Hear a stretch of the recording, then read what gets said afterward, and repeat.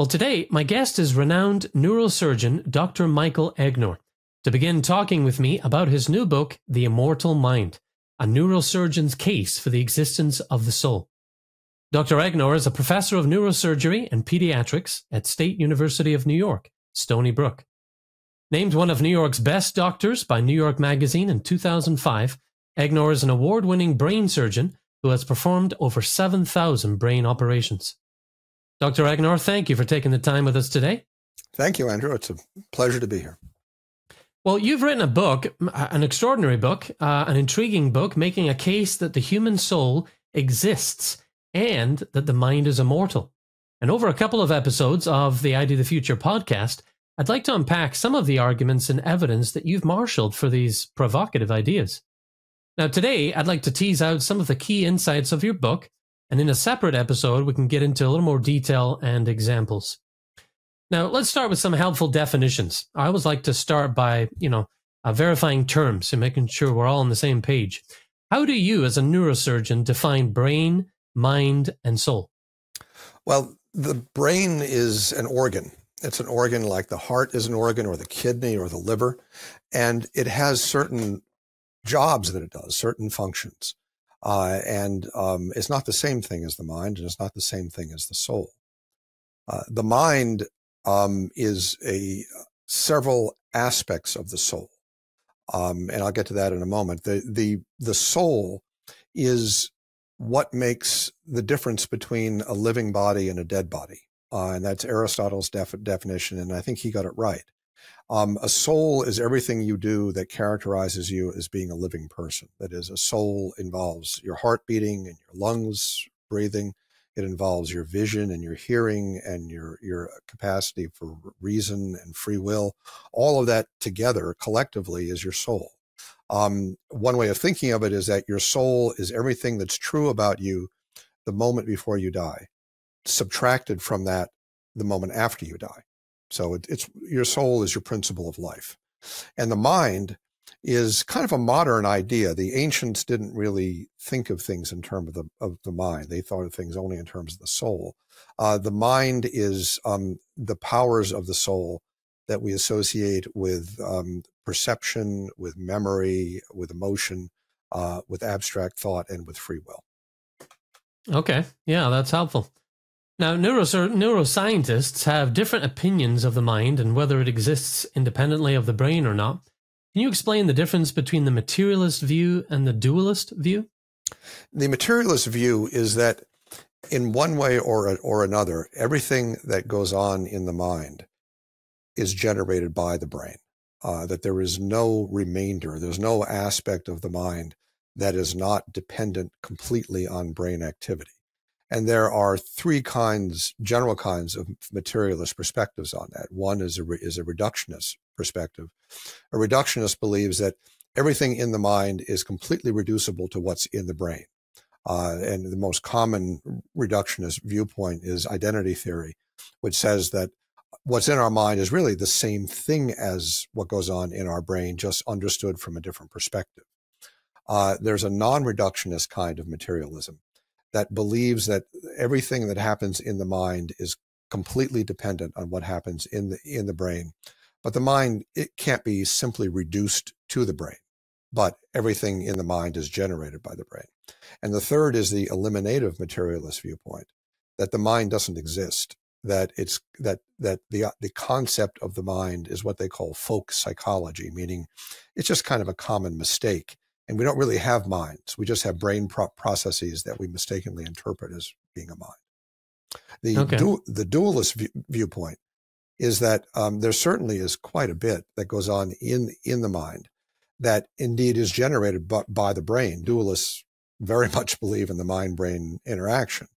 But dualists argue that there are aspects of the mind that while brain function may be necessary for the normal exercise of that aspect of the mind, brain function is not sufficient. That there's something extra that goes into what makes us human that does not come from the brain.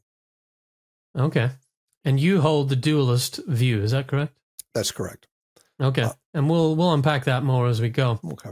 Now, One of the things I've learned from scientists working on the evidence for intelligent design is that it's helpful to draw up a set of observations that you'd expect if a given hypothesis were to be true. In your book, you relay 5 propositions from Yale University neurologist Stephen Novella in support of the materialist view. For example, no mental phenomena without brain function. As brain function is altered, the mind will be altered. If the brain is damaged, then mental function will be damaged, and so on. And then you turn around and you offer up 5 alternative propositions one would expect given a dualist view. For example, there will be some mental phenomena without brain function. As brain function is altered, the mind will not necessarily be altered. If the brain is damaged, mental function will not necessarily be damaged, and so on. So why is looking at what you'd expect to see if a given hypothesis is correct a helpful way to evaluate a view of the mind? It's helpful because science works particularly well when people who have a theory have to give predictions as to what the logical consequences of their theories are. And Einstein found this when he developed the theory of relativity. It made very specific predictions, for example, about the bending of light as it goes around the sun. And that could be tested, and it was tested. So there are ways of testing materialist views of the mind, and there are ways of testing dualist views of the mind. And those propositions that you mentioned earlier are a very useful way to test these theories. Yeah.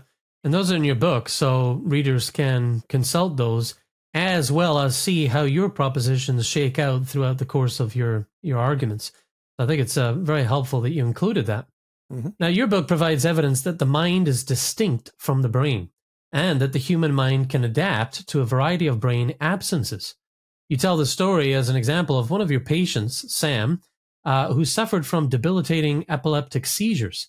You performed a split brain procedure, literally splitting in two the corpus callosum, the massive bundle of millions of nerve fibers that connect the 2 hemispheres of the brain. What was the result of this surgery then, and how does it support your argument about the unity of the mind? Split brain surgery is a remarkable kind of operation that surprises people that we can actually do it. But in fact, it's safe. It's done with some frequency even today, and I've done it in the past. The most remarkable thing about split brain surgery is, number one, it can be a fairly effective way to treat certain kinds of seizures. The second most remarkable thing is that people don't change much except they have fewer seizures. That is, that they still feel like they're one person. They actually feel completely normal after split brain surgery. There's a neuroscientist named Roger Sperry who studied split brain patients many years ago, and he won the Nobel Prize for his studies. And he found that there were subtle perceptual problems in people with split brain surgery, problems they generally don't even notice in everyday life. But it helped Sperry to understand the function of the individual brain hemispheres. So it was really good science. Other researchers, Justine Surgeon at McGill and Jair Pinto in the Netherlands, have studied these patients in more detail over the past number of decades. And what they found is a remarkable thing. With split brain surgery, the hemispheres of the brain are functionally disconnected. And you can present an image to the individual hemispheres that the other hemisphere doesn't see. So you can present like an arrow to one hemisphere and another arrow to the other hemisphere. And you can ask the patient, do these arrows point in the same direction or different directions? And people with split brain surgery almost always get the right answer. But if you think about it, no part of their brain has seen both arrows.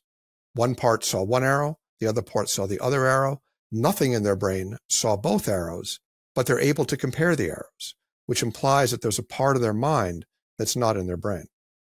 Huh, that's fascinating.